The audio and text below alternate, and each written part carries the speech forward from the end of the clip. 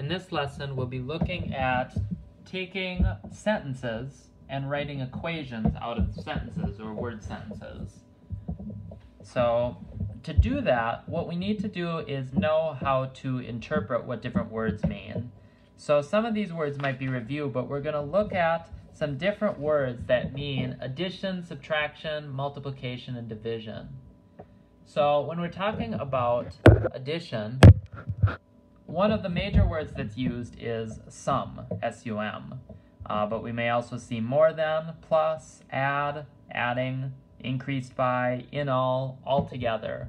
All of these things could mean in addition. Subtraction is the opposite. Most of these words are just opposites, but one of the main words here is difference. The difference between two numbers means you're subtracting them. So also less than, take away, minus, subtract, or subtracted from, decrease by. All of these words can mean subtraction. Multiplication, the main word we often see is product, but we may also see times, multiply, and some specific ones, double. If we see like double, that would mean times 2, triple times 3, twice times 2, something like that. And then division, our main word is quotient, but we may also see divided by, cut up into parts, half, so divided by 2, or even thirds, divided by 3, some specific words. But we're going to watch for these words as we translate sentences into equations, and we're also going to look at this list of words for equals. So one word that might be used is, or the same as, equals, equivalent, gives, identical to, or yields. All of these words are possible words that can mean equals. So we'll see examples of these in some sentences. Let's take a look. So one sentence here, we have, keeping it simple to start with, the sum of 3 and a number is 14. So remember, the word sum means addition, and we also have is. Remember that the word is often means equals. So we look at the sum of what? The sum of 3 and a number. When we see this word a number, it means it's a number we don't know. We can pick a variable for it.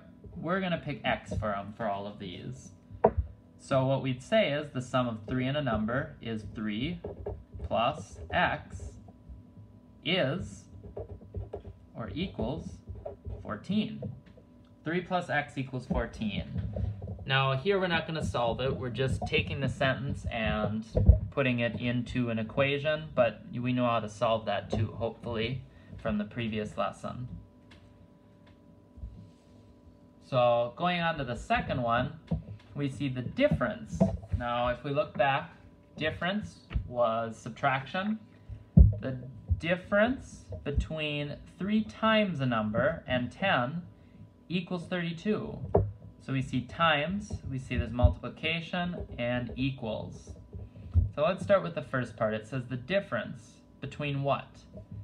Well, one thing it says is between 3 times a number, so that's saying 3 times, and let's do a dot since that's confusing, 3 times x, and 10.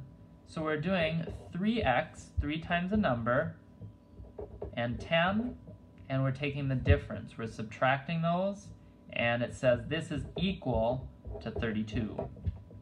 3x minus 10 equals 32 is what we get out of that sentence. And the last one here on this page says the quotient. Now, if we remember, quotient is division. So the quotient of a number and 3 increased by 5 is the same as 15. Well, let's start with that word quotient. It's the quotient of what? A number, so x, and 3. So that's to say x divided by 3, or if we write it, x over 3. In algebra equations, we often write our division as a fraction. So x over 3, and then it says it's what? It's increased by 5. So increased by tells us addition. So that fraction is increased by 5, so plus 5. And that's all the same as, so equals 15. X over 3 plus 5 equals 15 would be our answer. So those are some simple examples where we have something basic on the left side equals a number. We're going to look at a few more complicated examples here that get a little more complex. So this number 4 here says 3 more than the product of 6 and y is equivalent to 15. Well, we see 3 more than. So if we're talking about more than, then we're doing addition. And then it says the product of 6 and y. Here it doesn't say a number, but it tells us our variable. So 3 more than, so 3 more than 6 and y. The product of 6 and y, so product is multiplying. So 6 times y is equivalent to, so that equals 15. 3 plus 6y equals 15. It's possible you could also write this as 6y plus 3 equals 15.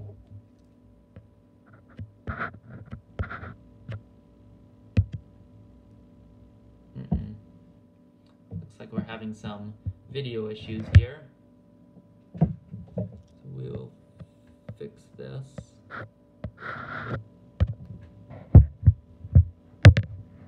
There we go.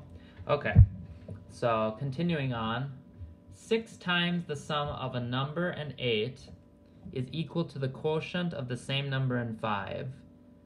So we have a lot of things going on here. 6 times the sum, so it says 6 times the sum. So we're multiplying 6 by a sum. So we have multiplying here, but then we have the sum of a number and 8. So how we would write that, we have 6 times something, but it's a sum, so we'll write a parentheses here, 6 times x and 8, x plus 8.